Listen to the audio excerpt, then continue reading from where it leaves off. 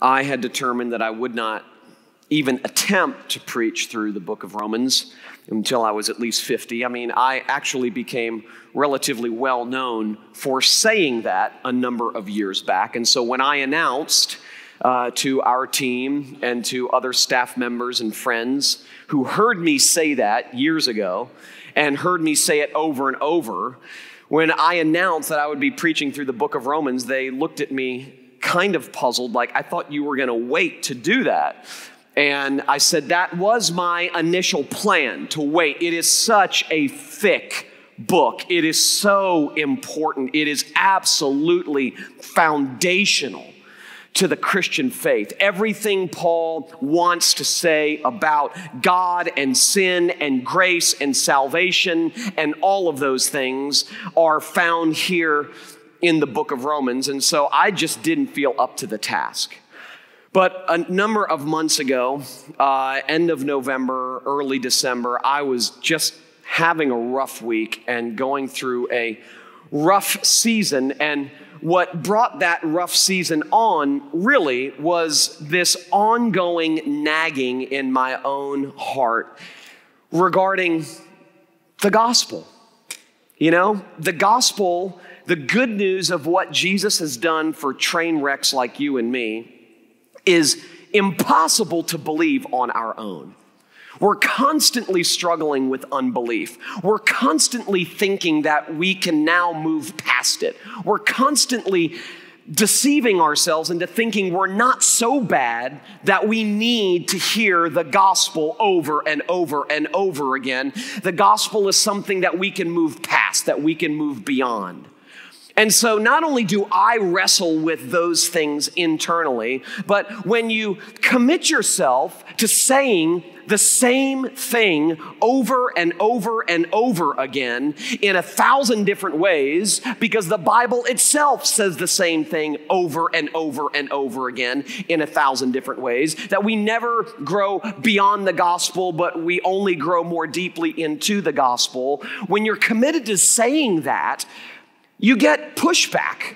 I mean, it's inevitable. You'll get pushback from people who will say, okay, I get it. Can we move on now? We keep hearing the same thing. And so you combine that sort of external criticism with the internal unbelief. And I was at the end of November, early December going, is any of this true?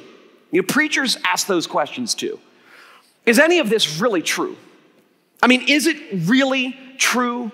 It's so mind-blowing that can it possibly be true? Am I off track here? Am I believing a lie? Am I preaching a lie? And the only thing I knew how to do was one morning when I woke up in just despair, literally. I mean, I was, not to freak you out or anything, I feel like I'm a relatively stable person emotionally. So don't come to me and recommend all sorts of drugs that might be able to help me. But, you know, I literally woke up one morning and said, I need help. I need help. And so I look at my bedside table, and I wasn't ready to walk away, don't get me wrong, but I was really going, I'm tired. I'm tired emotionally, I'm tired spiritually, I'm tired intellectually, I'm tired physically. I just don't know if I have it in me to do this anymore. And going and working at Home Depot started becoming a very, very attractive option for me. Even though I hate home, I was like, I wanted something so different that I said working at Home Depot was about as different from being a preacher as anything on the planet. And so I grabbed my Bible and I opened it to Romans chapter 1. And I sat in my bed and read the first 6 chapters in one sitting. And I promise you, it was miraculous. By the time it took me, maybe 30 minutes, by the time I had finished reading, and gotten to the end of Romans chapter 6, I mean, I had been lifted out of the pit. The sunshine was shining bright back in my soul. I felt like I had been set free and rescued all over again. And it was in that moment that I said, I got to preach through this book. For me, I have to go through this book for me. I have to prepare sermons and preach sermons from this unbelievable letter for me. And if it helps you, good. But this is for me. And I know that sounds terribly selfish, but let me tell you something.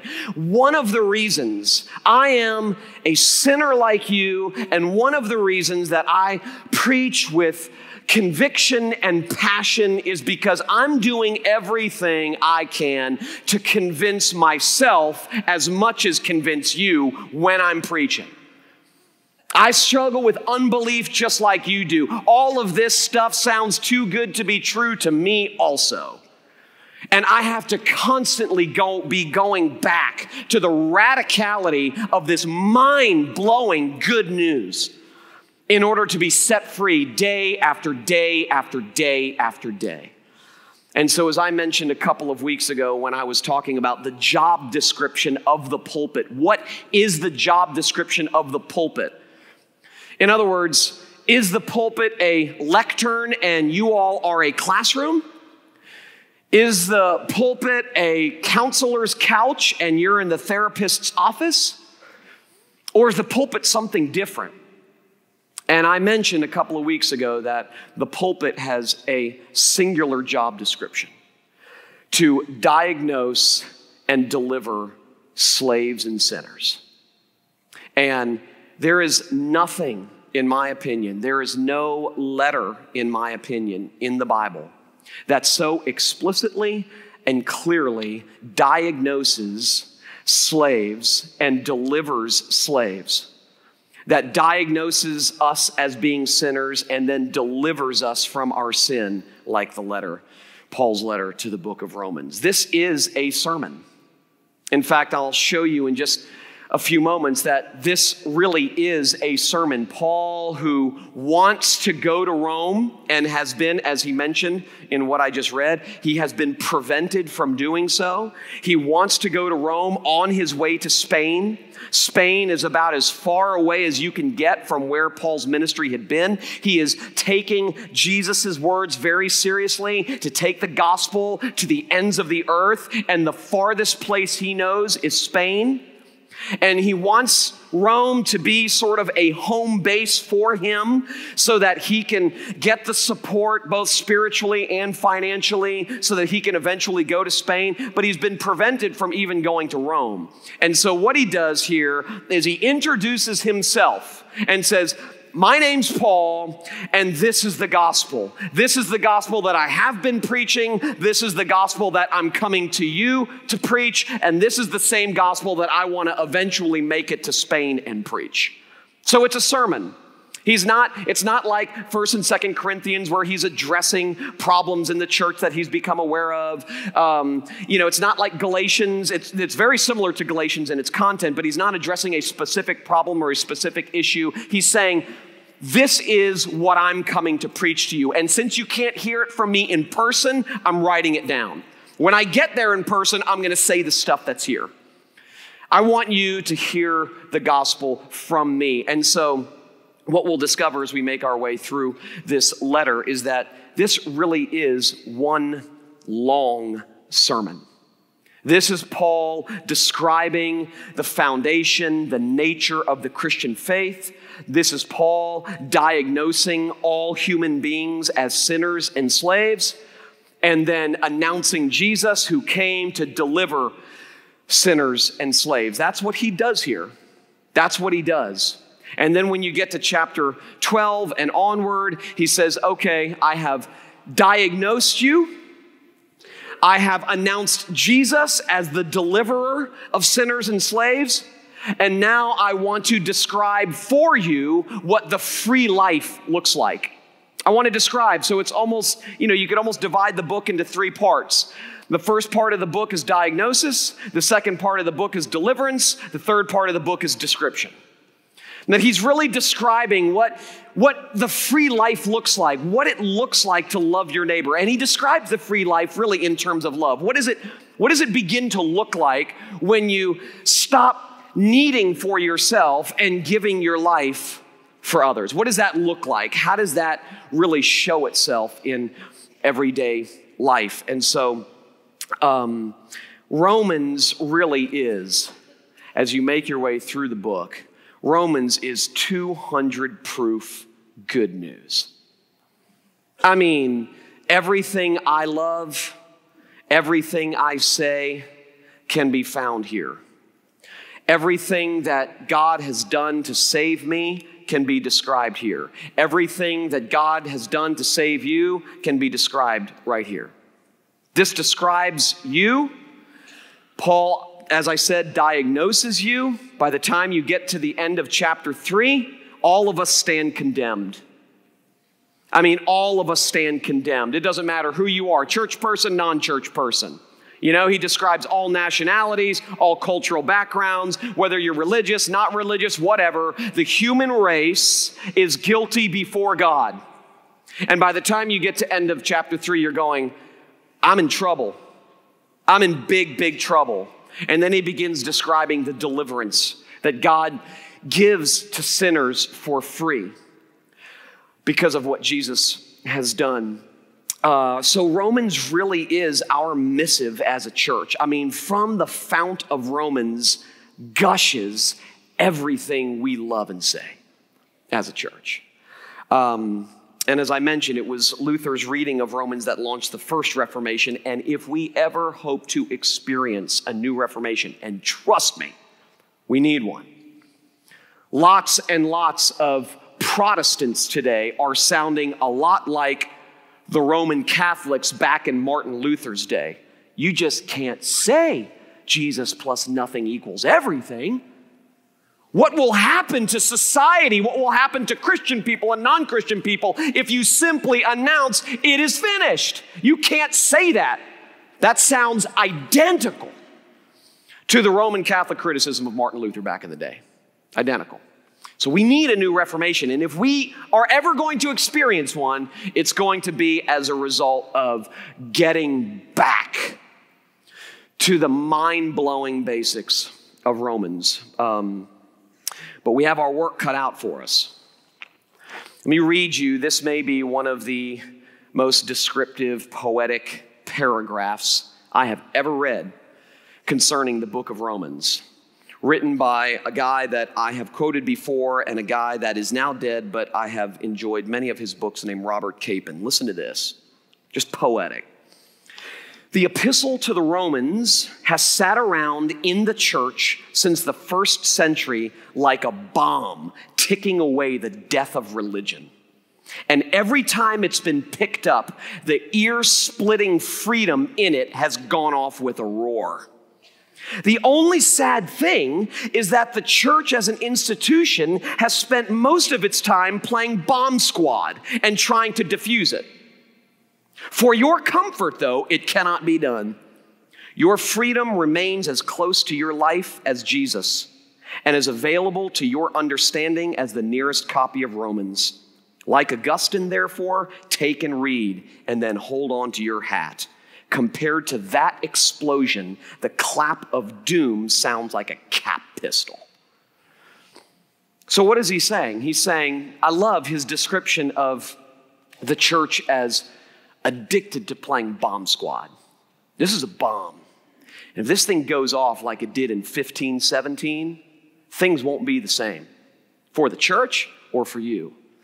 And he said the problem with this, however, is that because it's so dangerous and scary, because of the effect that it has always had, the church, because we just love safety and those things that we can control, has been playing bomb squad for centuries, trying to defuse it.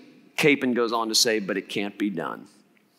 I mean, no matter what we do to try and stop the explosion of Romans, it cannot be done. I was emailing back and forth with John O'Linebaugh, who's one of our professors over at Knox Theological Seminary across the street. And I sent him a link to an article that someone had written this past week, which drove me nuts. So whenever I want to complain about bad theology, I send it to Jono, and he always makes me feel better. And it was one of those yes, grace, but articles. You know, it was literally, I think somewhere in the article it was like, yes, grace, but literally. I was like, dude, this is exactly what I'm talking about. He actually says it. So anyway, so I sent it to him and I said, "Did you see this?" He said, "No, but I read it." And this is what he said back. So Jono, if you're here, I hope you don't mind me reading this personal correspondence that you gave me yesterday. After he talks about how unhappy his marriage is and what a problem his kids are. Just kidding. Just kidding. After he tells me about his problems with addiction and all that stuff, he gets to the point of his email. I'm just kidding. Totally kidding. His wife's never going to forgive me now. This was his response, which I thought was equally poetic to what Capon said. The theological plumbing in the church these days is fixed in such a way that if you try to pour the pure water of mercy down the pipe of people's hearts, it backs up. And the theological plumber gets called to come clear the clog with the plunger of a few ifs and buts. I'm convinced, he wrote, the old plumbing has to be totally replaced, not repaired. And this only happens when it fully breaks through suffering and failure, not arguments. Who are the people who are most ready to hear the radicality of God's one-way love? People who have crashed and burned. People for whom life has broken them. They come to the realization that they're not as in control as they thought they were. Things aren't panning out the way they thought they would. Something has happened where they are flat on their back and the only way out is up. And they're so broken and aware of their brokenness, they're so desperate and aware of their desperation, that they're finally ready to hear it is finished. And the gospel, perhaps for the first time, finally sounds like good news. Finally sounds like good news. So Romans is not just Paul writing a letter about the gospel. Romans is Paul's proclamation of the gospel. In other words, as I mentioned, it's a sermon. So, in these verses here, Paul identifies two things. He identifies the subject of the gospel, and he identifies the object of the gospel. The subject of the gospel is Jesus, not you, and I'll unpack that in a moment. The object of the gospel is you, not Jesus, and I'll unpack that in a moment, okay? So the subject of the gospel is Jesus. It's about him. It's who he is. The gospel is a person, and it's not you. The object of the gospel is you. The object of the gospel is sinners. So Paul here, first the subject of the gospel, Paul here introduces himself by calling himself an apostle, someone set apart for the gospel of God. And then he tells the Romans and us what the gospel of God is. And he begins in verse 3, after he says, Paul, a servant of Christ Jesus, called to be an apostle, set apart for the gospel of God. And then he describes the gospel, which he promised, this gospel, beforehand through his prophets in the Holy Scriptures concerning his Son, who was descended from David according to the flesh and was declared to be the Son of God in power according to the Spirit of holiness by his resurrection from the dead, Jesus Christ. So he says something pretty profound here, believe it or not. He says the gospel is a person. And that person is not you. That person is Jesus. And this is really, really important because it locates good news outside of you, which is completely counterintuitive to the way the world and lots of the church wants you to think about you. The good news is not dig down deep and muster up the hero within so that you can have your best life now. That's not good news. That's not the gospel. He squarely locates the gospel outside of you, not inside of you. The gospel is not your life. It's not what you do. It's not what you can accomplish. The gospel is not, this is who I am and this is what I'm becoming. That's not the gospel.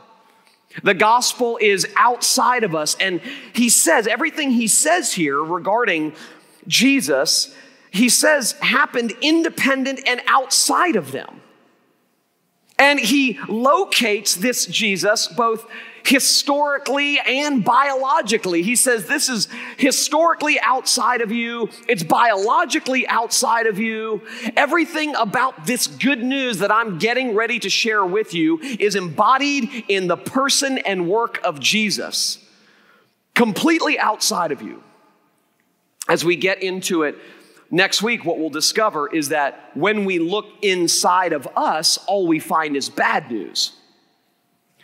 It's only when we look outside of us that we see good news, that we hear good news. So the gospel is not what you do and who you can or should become. The gospel is what Jesus has done. The gospel is what Jesus has become for you. Now, saying this might frustrate us initially, but it frees us eventually, because the best news is that we can't do it on our own, that we can't make it on our own. And that initially frustrates us, especially if we're somewhat accomplished, especially if we look around at our lives and we see good things happening. You know, our kids aren't really going off the deep end and our health is pretty good and our marriage is fairly stable. And, you know, I haven't lost my job. I actually have, you know, spending money. I've got some financial margin and, you know, I'm careful about making sure my family's in church every Sunday and those sorts of things. You look around at your life and you think things look pretty good, that everything seems to be going okay. And it's just almost impossible for you at some point not to go, I've done this. You know, because I've been faithful and because I've been good and because I've done the right thing, I've done this. And grace at that point ceases to be amazing to you. This happened to me. When God saved me at 21 years old, I was a complete train wreck, as I've shared with you before. And his saving of me, his rescuing of me was so radical that I literally could not sing a song or hear a sermon in church or even hear someone talk about God's grace without literally weeping. And I wasn't much of a weeper. I wasn't much of a crier. And I just couldn't hear about it. I would literally sit in church and we would be singing something about God's grace and I couldn't sing anymore. I was asked to give my testimony on a couple of occasions in those early days and share with people what God had done in my life. I couldn't get through it. I would listen to sermons about God's grace and his mercy, and I just could not. I was overwhelmed. And then I started to get better. Literally, I stopped hanging out with the people I was hanging out with. I stopped doing the things that I had been doing for years. I started going to Bible studies and hanging out with Christians and reading my Bible and going to bed and praying and waking up and praying first thing, and started watching the way that I talked and watching the way that I lived, and I actually started to become better. And after a while, I could hear songs about God's grace. I could hear sermons about God's grace. I could give my testimony regarding God's grace in my own life. And I wasn't crying anymore because something subtle had happened. The Christian faith for me had gone from this whole thing's about Jesus and his grace and his mercy and his work and his performance for me. It's all about the gracious hound of heaven who tracked this rebel down and defeated him. That's what was so captivating to me. His forbearance, his patience, his grace, his mercy, his forgiveness, all of those things is what just warmed my heart and wooed me into service. But a shift happened as I started to get better on the outside. And the Christian faith stopped being all about Jesus and his work for me, and it started to become all about me and my work for him. How I was performing, what I was doing. I became a sin manager in my own life. That was what the Christian life was all about.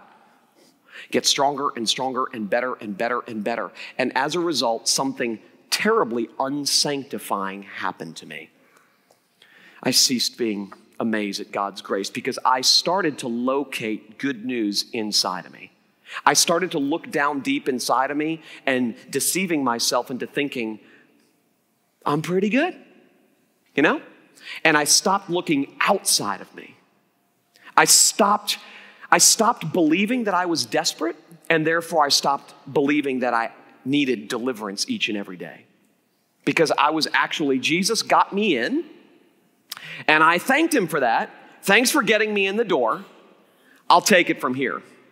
Thanks for starting me out. I'll finish. That was the way my life had gone. Well, you suffer enough and you crash and you burn enough and your kids become teenagers. And all of a sudden you become reacquainted with desperation. You know, father dies, people leave you, things start happening, life isn't panning out the way you wanted it to. You make some bad decisions, you do some bad things. God has a way of reacquainting us with our desperation. And he does so that we can become radically reacquainted with his deliverance. Because that's where the freedom is. Freedom is not found in you're getting better, do it yourself. Freedom is not found in do-it-yourself Christianity or living. It's found in it is finished Christianity and living. That I am a desperate sinner and I remain a desperate sinner and he remains a delivering Savior each and every day. So saying that the gospel is not about what you do and who you can or should become is initially frustrating, but it frees us eventually because the best news is that we can't do it on our own. We can't make it on our own. And this means that the pressure is off. Good news relieves you and it lightens you. You know you've heard good news when it causes you to exhale rather than hold your breath and bite your nails. Too many people leave church on Sunday mornings holding their breath and biting their nails instead of going, oh, thank God. I've said this before, but if people leave church thinking more about what would Jesus do instead of what has Jesus done, you haven't heard the gospel. The gospel is good news, and it is intended to make you feel relieved. Come to me, all you who are weary and heavy laden, and I will give you rest. Sunday after Sunday after Sunday after Sunday. And the reason we need to get back to the message of Romans is because all too often, weary and heavy laden people who desperately need rest come to church and instead they get a to-do list. And the Christian faith becomes all about their Christian life and not about what Jesus has done. And it's only when we have been gripped, transformed by the doneness of Jesus' work for us that we'll actually start loving God and loving our neighbor. Those things that we're actually called to do. We won't do those things if we're obsessed with ourselves.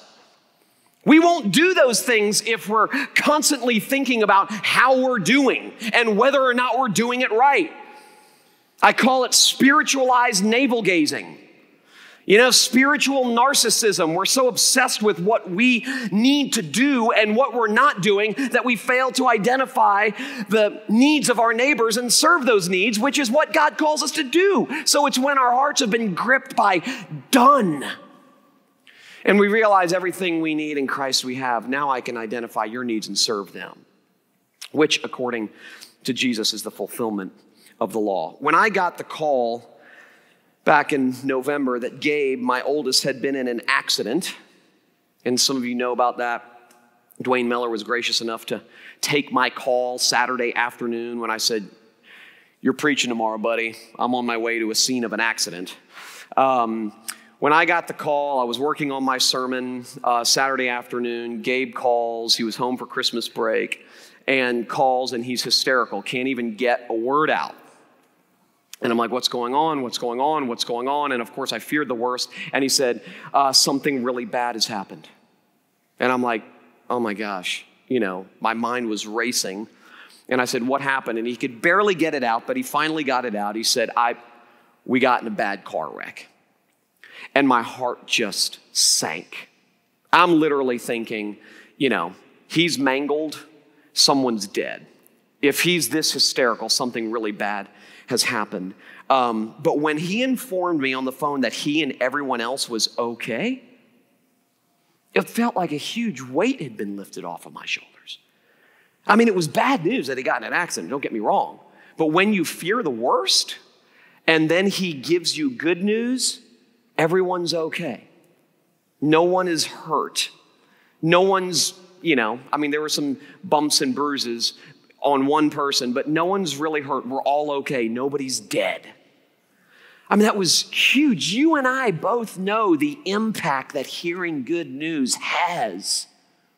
And the church should be a place where good news is found in abundance.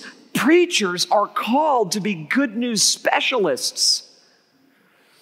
And when you've heard it, regardless of what people say, when you've heard it, because there is a sense of relief.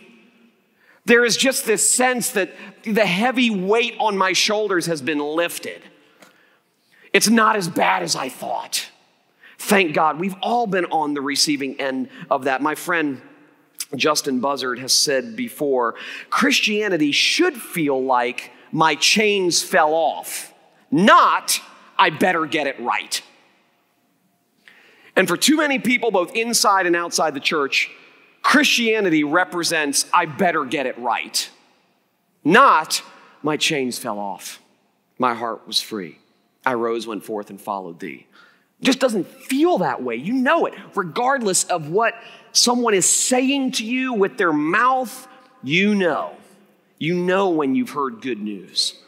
You know the impact that it has on you mentally and emotionally when you've heard it, when you have feared the worst.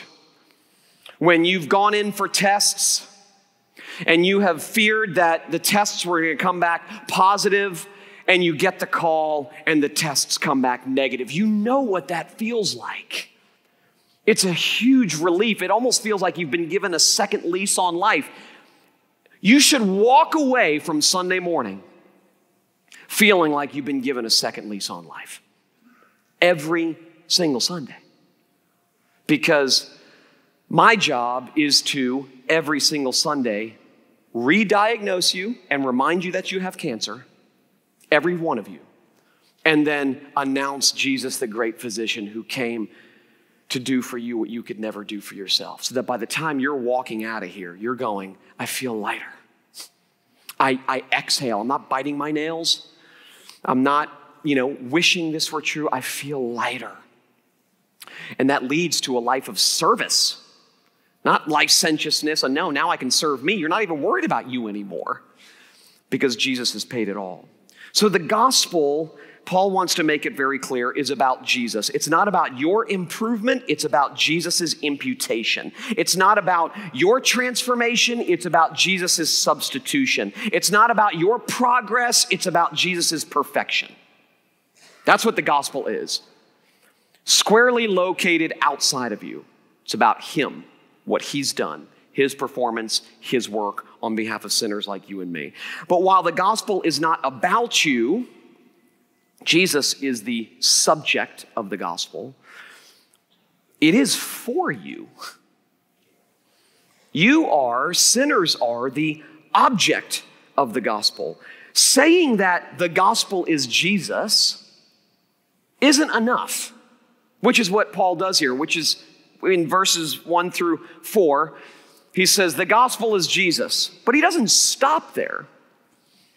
just saying, well, the gospel is Jesus. It's not enough. In verses 1 through 4, Paul gives us a biographical description of Jesus, but then he transitions in verse 5 to 7 from who Jesus was to what he came to do, and specifically who he came to do it for. And I read that earlier when he says, beginning in verse 5, through whom we have received grace and apostleship to bring about the obedience of faith for the sake of his name among all the nations, including you who are called to belong to Jesus Christ, to all those in Rome who are loved by God and called to be saints, grace to you and peace from God our Father and the Lord Jesus Christ. So he goes in verse 1 to 4 to describing who Jesus is biographically. He's the content of the gospel, to saying what he came to do, and specifically who he came to do it for. You see, there's a huge difference between hearing that someone you don't know got into a car accident and didn't die, which is good news, and hearing that your son got into a car accident and didn't die. There's a difference. I know that difference. You know that difference. It's not that you don't, when I hear about someone who got into a car accident and didn't die, I'm relieved. That's good news to me. I hate hearing about someone who gets into a car accident and dies, especially if I know them, even a little. But there's a difference between hearing that someone got in a car accident and didn't die and hearing that Gabe got in a car accident and didn't die. To me, there's something that is more personal. And you can say, well, that's just mean. You should care about both the same. Come on, give me a break. None of you are that righteous. There is something about knowing that it's not just good news, but this good news is for me, that kind of changes the game a little bit. Both are good news, but one is much more personal than the other. It's not simply good news for someone, it's good news for me. On Friday night, I went to see Lone Survivor, the movie. If you ever want to know what movie to see or not see, come to me because I've seen them all. The movie theater is across the street from my house. I'm getting old and tired, and there's nothing I enjoy more than going to a movie by myself and sitting in a dark room to be entertained without having to talk to anybody. So I go to lots of movies, all right? And so I went to see Lone Survivor. I don't know, some of you may have seen it. It's a story based on a true story, about 4 Navy SEALs who went into Afghanistan. And I won't tell you the end of the story, but only one guy comes out alive. Sorry. Ruins the illustration if I don't at least tell you that. It was gripping. It was gripping. I had to close my eyes 3 times because I just can't handle gore. And I knew that, when war happens, blood happens and guts happens, and I have a very limited stomach for that. My wife, on the other hand, loves watching that stuff. She actually watches like surgeries on television. Those stations where they're like pulling people's guts out and doing heart surgery and brain surgery. She loves that stuff. She goes and makes popcorn and sits down and eats and watches this stuff. I can't even be in the same room. I'm like, this is so, people giving birth to babies. And I don't even know what station it is, but I want it removed from my cable plan. It's disgusting. So I have a very weak stomach for that stuff. So I closed my eyes 3 times. It was gripping, very gripping. And it was amazing to me, even as a watcher of the movie, that when because you get so emotionally involved in these 4 guys and their love for one another and their love for their country and what they're willing to do to sacrifice themselves is unbelievable. It's so gripping. And even as a movie watcher, knowing that it's just a movie, in this particular case, even though it was based on a true story, when the one made it home alive, I was relieved. As a moviegoer, I was relieved. But not as relieved as his mother. There's a difference. There's a difference between feeling relief that our hard-fighting troops make it home alive, the ones that do. There's a difference between us feeling that way and the son coming back from Afghanistan to his mother's home. What kind of relief is that for the mom? What happens? And some of you know what happens when your son or your daughter comes home from combat. I mean, the relief that they're alive. It's personal. It's real. It's not just, I'm glad our troops made it home safe. It's my son made it home safe. It's good news for you. I woke up the morning after Gabe's accident. He was asleep. And I just sat on his bed. I literally just sat on his bed and stared at him and thanked God that he was alive. It was good news to me that he was alive. Well, what Paul's doing here is he's saying the gospel isn't simply Jesus Christ. It's Jesus Christ for you. It's not just this sort of, ethereal, objective. It's Jesus Christ for you. It's Jesus Christ delivered for you, that while we were yet sinners, Christ died for us. That Jesus became sin so that we might become the righteousness of God. In this sense, while the gospel is objective and outside of us, it's personal. It's good news for me. Jesus is the gospel because he is God for us. He is the incarnation of God's movement toward sinners. So it doesn't matter who you are or what you've done. Jesus says, you come to me. You come to me. I will lighten your load. You come to me. The gospel is God's announcement of good news to us. It's easier, and you know this to be true. At least this is true for me. It's easier to believe the statement that God is love than it is to believe that God loves me. One is sort of theoretical, to say that God is love. God is love. It's theoretical. To say that God loves me is personal. It's for Jesus to say, I died for sinners is good news. For Jesus to show up at my doorstep and say, I died for you, that's amazing. It has a different kind of impact, a saving impact. You see, knowing the mess that I am, it's difficult to believe that God's love for me is unconditional. It's so hard for me to believe that nothing I do or don't do can ever separate me from God's love. It's impossible to believe that. The idea that I can never out-sin the coverage of God's love and forgiveness just seems too good to be true, because my forgiveness, I know myself, and I live with other people and know other people to know this, that my forgiveness has limits. I intuitively know that there are some things I could do that could potentially forfeit the love of those who know me the most.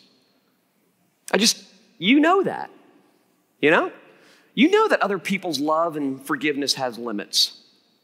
But the idea that God's love has no limits and it's directed to me personally blows my mind. In fact, it's so unbelievable that I have to be reminded of it every single day because it just seems too good to be true. So the subject of the gospel is Jesus, not you. The object of the gospel are sinners like you, like me.